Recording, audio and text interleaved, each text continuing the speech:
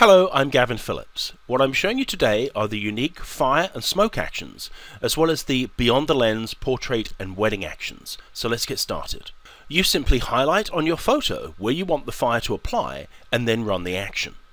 You can increase the effect in the layers palette, or you can remove any of the effect from anywhere in your photo very quickly. This software comes with a concise set of movie tutorials that were created by me.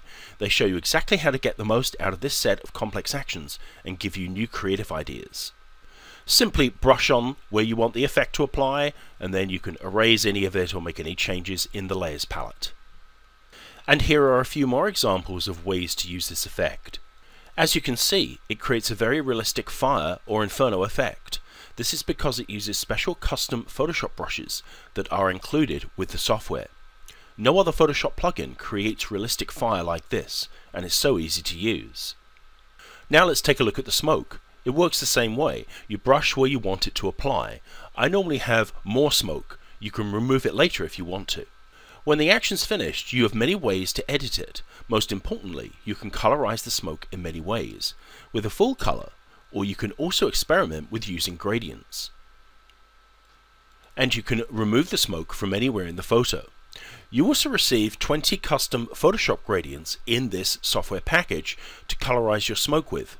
And there's a short gradients movie tutorial giving you more information about using and creating gradients in Photoshop. Adding smoke to your photos adds drama and mystery, and you have total creative control over how much smoke is in your photo. So let's see a few more examples of smoke I've added to a photo. These unique actions give you so many creative options by simply clicking a button. The actions get Photoshop working for you, and they're a great time saver. Now you also receive 25 beyond the lens, portrait and wedding actions.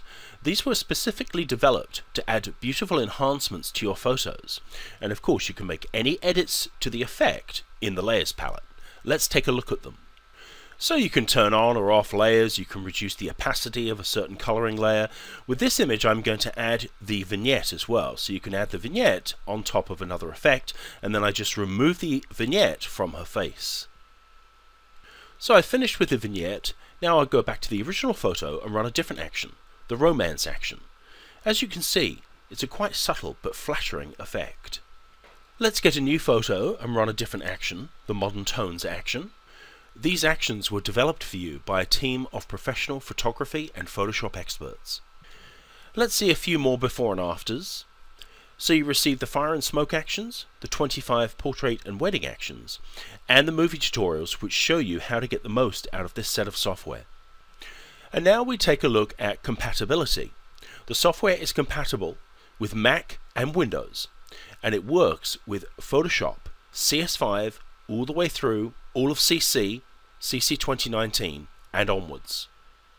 If you have any questions, you can contact me. Thank you for watching and have a wonderful day.